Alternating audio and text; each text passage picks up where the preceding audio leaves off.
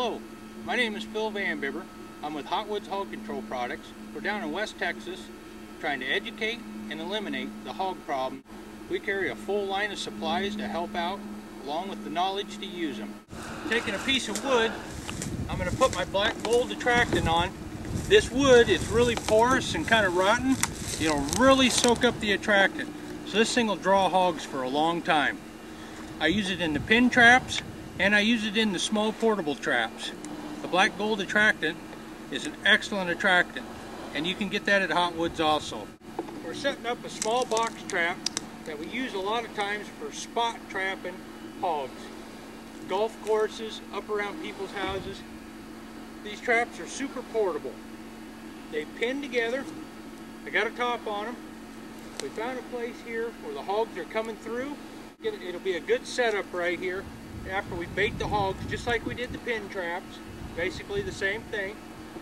The trap will have a tripwire in the back with a one-way door on the front.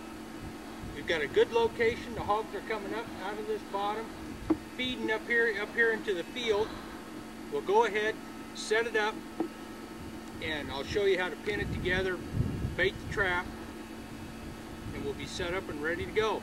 These pins are quick, they're easy, and they're very portable. Let's get some stuff put out here, get the panels drug out, and we'll get them pinned together and get them set up. Dig a small hole in the back of our trap, 6 inches round, 2 feet deep.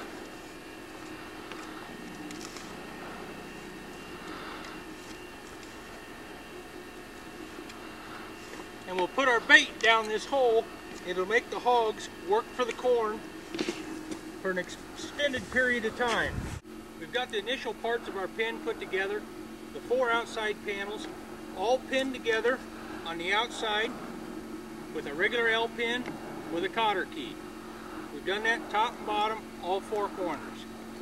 Our door is in the middle, in the front, pivots in the middle, and this door is a repeating hog trap door, kind of like our pin trap gates.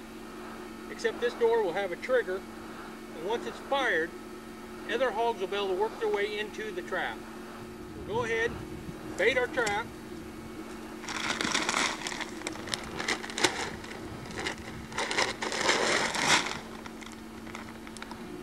And again, this is just corn I got from the local mill.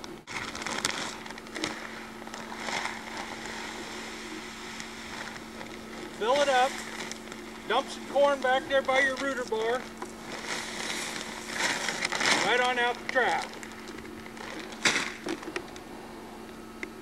I also picked this piece of wood up, which I'll put some black gold attractant on, and lay it in the back.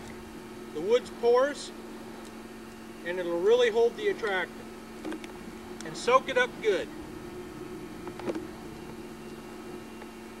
The top of the pin has pin holes all along the side, on both sides. Set it on, slide it into position.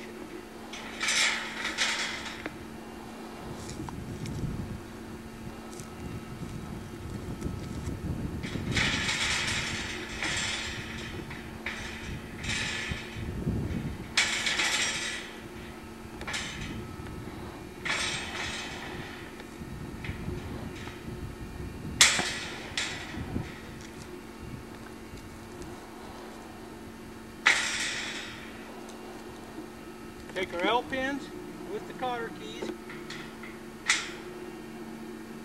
force through.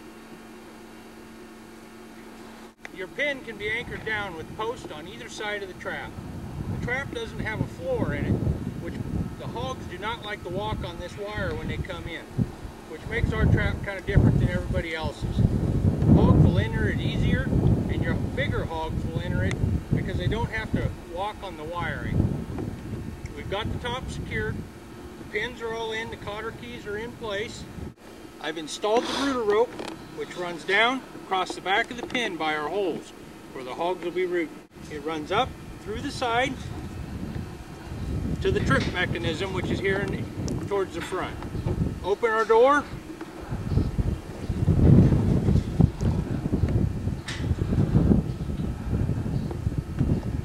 That's all there is to it.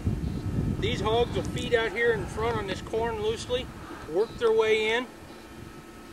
As soon as they start pawing around in here, eating the corn in the front, they'll move to the back.